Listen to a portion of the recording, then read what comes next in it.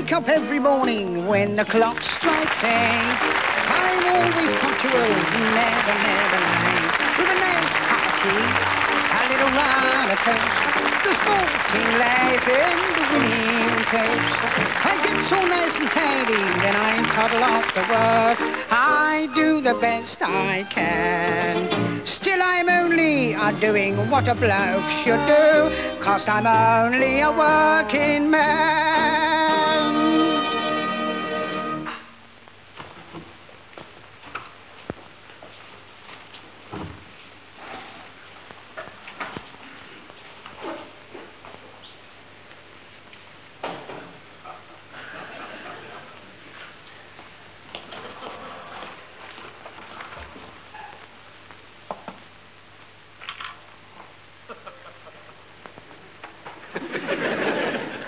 All right.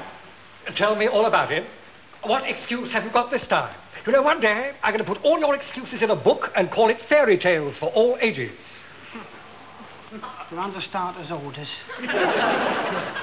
The more you come in here, the taller your stories get. They're what? White flags up, white flags up. What happened down at the factory?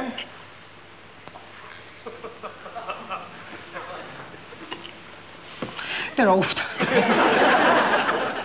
The job. What happened to the job? Hey? What happened to the job? They're not mentioning it. Must have got left at the start. I don't know what this is leading to, but I can tell you it's not going to work. Now, where's the green card? Making up ground on the outside.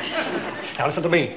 I've stood about as much as I'm going to from you. 20 years I've been listening to your cock and bull stories. 20 years you've been coming in and out of this place. How much longer do you think it can go on? About another 3 furlongs.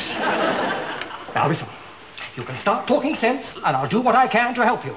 Or you can carry on with that gibberish and I'll aim you straight out through that door. Now which is it to be?